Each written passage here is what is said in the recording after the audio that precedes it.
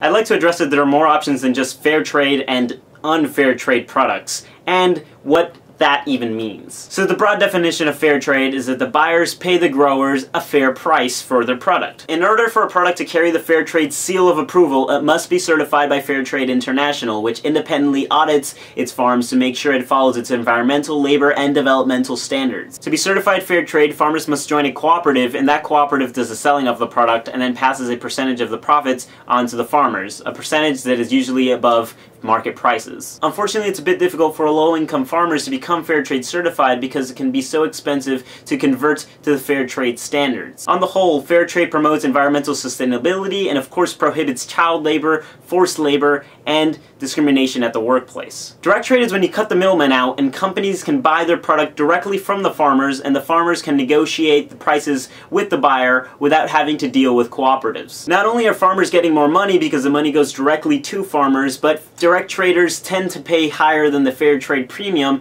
and plus it encourages face-to-face level interactions and actually building a relationship between the buyer and the farmers themselves. But there's always a but. The thing about direct trade is that there's no third-party certification system like Fair Trade International, so as a consumer you have to trust the buyer and the grower to stick to the standards that they're claiming. There's also a third option that I'd like to point out, which is a certification given out by the NGO Rainforest Alliance, which mostly focuses on biodiversity and sustainability. One of the cool things about the Rainforest Alliance is that it allows farms of all sizes to be certified, including large plantations, which Fair Trade does not allow to join cooperatives. Some standards include the protection of wildlife in rainforests, responsible waste management, not allowing the use of dangerous pesticides or genetic modification, accessible medical care to all the workers and their families, free education for their children, and of course a clean and safe working environment. However, that's just a fancy word for but. Yes, there are some cons to the Rainforest Alliance, namely that unlike fair trade and agreements made through direct trade,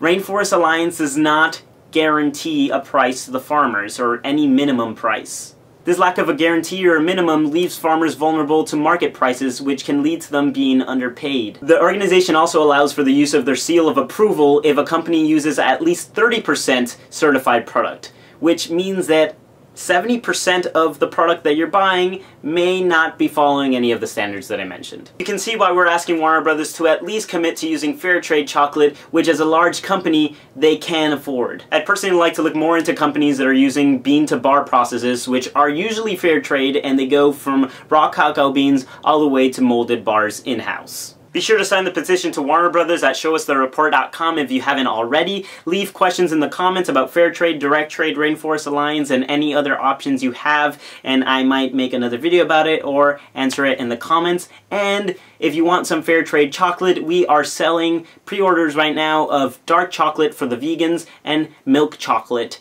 at thehpa.org/shop. Stay awesome, guys, and I will see you next time.